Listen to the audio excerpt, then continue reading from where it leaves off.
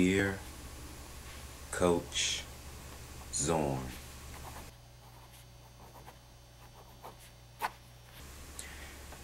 as I sit here pondering the Redskins' dilemma, I'm reminded of that old fable of the lion and the mouse. As you may recall, in this analogy, the lion being the king of the jungle, and the mouse was pretty much the most insignificant animal. The lion was helped by the mouse, and it took the mouse to remove the thorn that was plaguing the lion. Well, in this analogy, I think that the lion are the Redskins here. I believe the Redskins have the talent to be the kings of the NFC East. But yet, there's something plaguing the Redskins. And the mouse here are the fans. You see, we're fairly insignificant to the Redskins, that's clear. The comments of Robert Hansen and your comments that you've made to members of the media, it's clear that you obviously, and members of your team obviously, have little respect for the fans' opinions. In 37 years, I've seen pretty much every game that the Redskins have played. And I can tell you, I may not know X's and O's, but I do know when the Redskins have pretty much given up.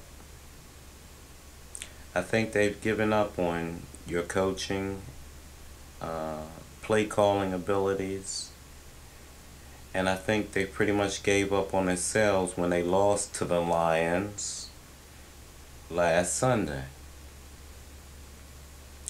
There are a few things that I can say about the game that was good. Sure, you went for it on 4th down. Fans always like to see that. But you decided to take that stock car approach and go left. Coach Zorn, you were stopped twice from getting in the end zone last week when you lost to the, when you beat the Rams 9-7. And then you still chose to go left against the Lions. And you were stopped again on the 1-yard line.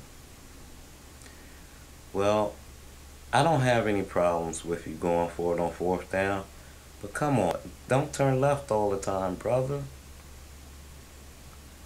This car goes right too. I don't know what to tell you to fix the problem, Coach, other than the fact that maybe you need to start listening to some of the things that the fans say. I mean, sure, you know what? I noticed that you did do a fade route in that Lions loss. But you did the fade route to the wrong person. You're still trying to use Kelly and Thomas. You need to use that young kid, Marco Mitchell, on the fade. He does something that the other 2 wide receivers don't do. And that's buy his quarterback a little bit of time with a little hesitation there on the line of scrimmage before he runs his route. And his heart and his desire is greater than those other 2 receivers. That's something that you can't coach. Desire and heart. You can't coach it because your team doesn't have it, and what little heart and desire they do have, I feel as though it's fading quickly.